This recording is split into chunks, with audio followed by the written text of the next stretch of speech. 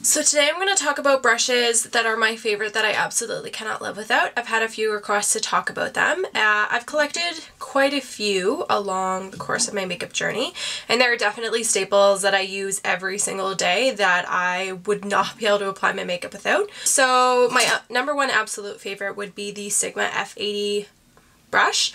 Now this one's getting a little bit raggedy because I've had it for 2 years and I've been using it almost every time I apply my makeup, which is a lot. But considering that I've used it so much, I mean, it's still looking pretty good, but I am starting to lose like quite a few hairs on the side. It's time, I think, for me to get a new one so this one doesn't die soon. But this one is so good. The foundation looks flawless, looks so well blended when using this. This would be my number one absolute favorite, and I do recommend this to everyone. If this one's dirty, I will go ahead and use this is a Hair and Makeup Addictions, and it's called the Finisher, and it's a very similar style as you can tell, but this one is not as dense. It's a little bit more fluffy, but it does a really good job. Like, they're pretty comparable. So next would be contouring. For contouring, MAC 109. I actually got this, the idea for using this brush. I had this brush before and I used it with the Dior Air Flash foundation. I would spray it on because it's like a mini kabuki and I would just apply like that. It's perfect. It works really well as a foundation brush in that sense. And I did also use this for powder foundation years ago, like 5 years ago.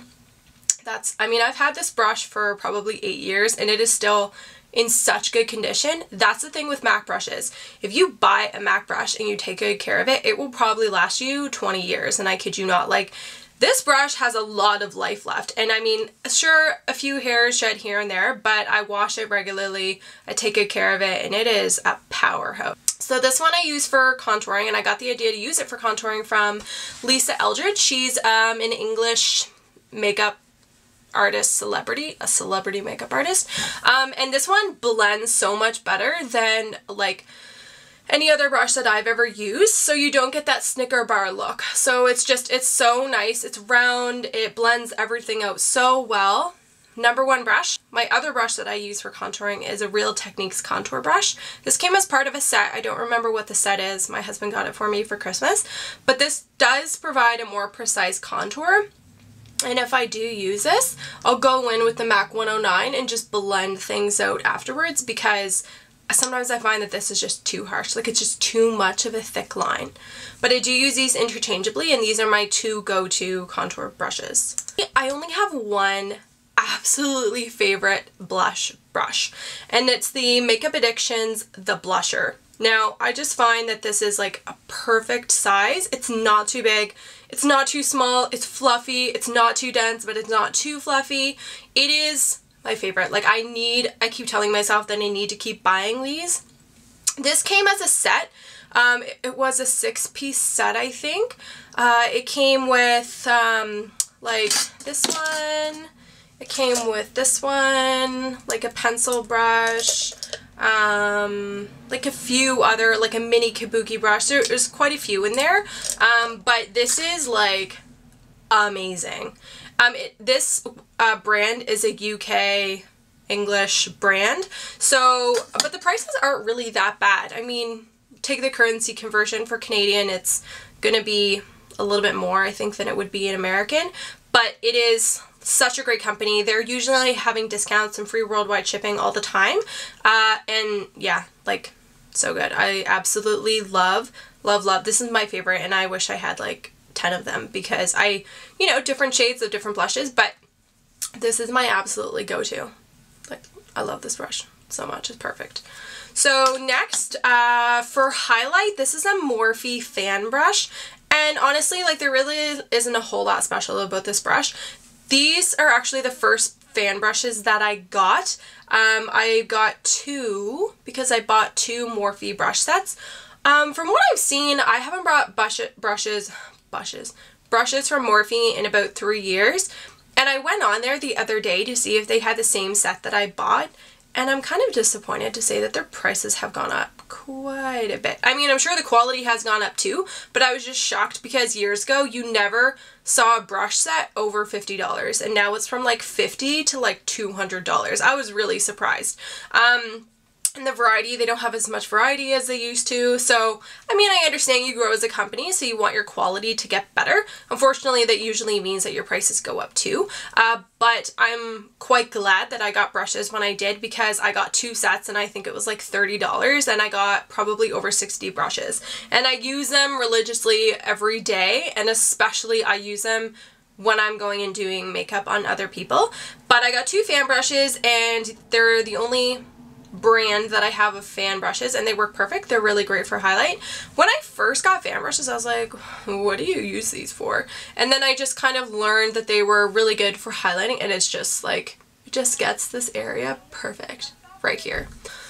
So, moving on to eye brushes, there's a few staples. Now this one looks blue because I use that to apply the eyeshadow that I'm wearing right now, but this is the MAC 239. This is like, it's a perfect square shader brush. It is, I've had this brush since 2007.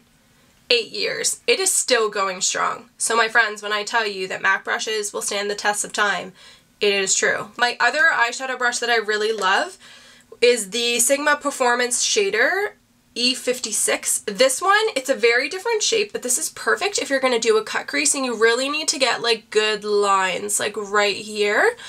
Perfect.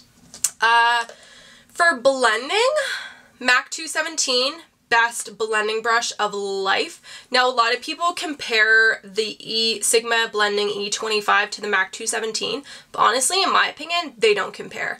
The 217 by far is so much better in my opinion than the E25. Like, I will sometimes the E25 and I'm like, no, edges are too harsh, I will go with the 217. Perfection. I usually use a Sigma E25 for crease shadow. I have 2 of these. I got them as gifts when I bought a brush off of Amazon or something. And they are really handy. I mean, don't get me wrong, I love these. If I could choose one, I would pick the 217, and I would have 3,000 of those and maybe like 1,000 of these. They're perfect. I have them in the travel size, but they are a really good option, and they are slightly cheaper than the MAC 217. Next, for eyeliner, I really like to use the Sigma Precision Eyeliner in E11. I use this in my eyeliner tutorial video. It's really thin, and it's perfect. Like, it really gets those small, like, precise lines. I usually use a liquid liner after, but I do, like, if I'm in a rush and I really only have time to use a cream eyeliner, I will use this. This is a Makeup Addictions, and it's called the Detailer. It's like a perfect little dense shaped pencil brush, and I use this for the inner corner highlight, and I will also use it for under the eye, like this area right here under the lid. This is one of my absolute favorite brushes. Use it pretty much every single day. Highly recommend Makeup Addictions. It's very, very dense. It's much denser than the Sigma one. And in fact, the Sigma one, like, after you use it for a little while, it doesn't really look like a pencil brush. I mean, if you look at the 2 of them, I don't know, I mean, I guess. But this one is a lot denser than the Sigma. For eyebrows, this is a Morphe brush. And it is really, really thin, and it's really dense. Because it is thin and dense, it gets really, really precise lines. Now, I will use this one, and I will interchange with the Makeup Addictions, the liner brush, because the Makeup Addictions one is a little bit fluffier. So if you want a more natural looking brow without the harsh lines, I will use the Makeup Addictions pencil brush. But lately, I've really been loving this Morphe brush. You can get a similar brush at MAC, Sigma, and all you want to look for is just like a liner, eyebrow pencil brush. In my opinion, it's best, like, if I were to go shopping for another one, I would just go and feel it, because that's how I can tell how dense it is. But to start off with, if you're starting, you know, I never use these for liners. Never. I don't know why, but I can't apply liner with an angled liner brush. I have to use a really small, precise pencil like this one. I just find it's much more accurate. But some people use these, whatever floats your boat, whatever works for you. But I use these for eyebrow because I use it with a cream product. I use it with the Anastasia Dip Brow. That's that. So my other favorite brush, and this is the last one, I use this for a lip. This is a Sigma Lip L05, and it's a travel one. And so it's great because you can fit it in your little makeup bag in your purse, but you can also put it here and use it just as a regular brush like at home. And I love the shape. I have another lip brush. This is a Sephora lip brush, but they're very different shapes. This is a Sigma 1. The Sigma 1 is more round, but it has a great, I don't know, I just find that this one is almost a little too pointy. I find it a little bit harder to get more coverage with the Sephora one, but the Sigma one is like, I've been using this like crazy since I bought it. It is really great quality, highly recommend, and I really like the look and the feel of it. You can tell it's really sturdy. So yeah, lip brushes. I think that's basically it.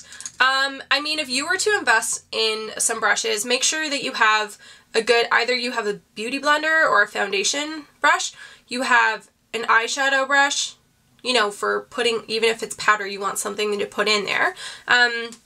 If you only use lipsticks in tube, like in tube format like this, you don't necessarily need to have a brush, but sometimes if I want to get really precise, I will use a brush. Like I'll, you know, take the brush and I'll just kind of go and take it off the lipstick and add it on. So yeah, that's pretty much it. I hope you found this useful. So please leave me a comment below if you like, and please subscribe, and I will see you next time. Thanks. I love you so much. Okay.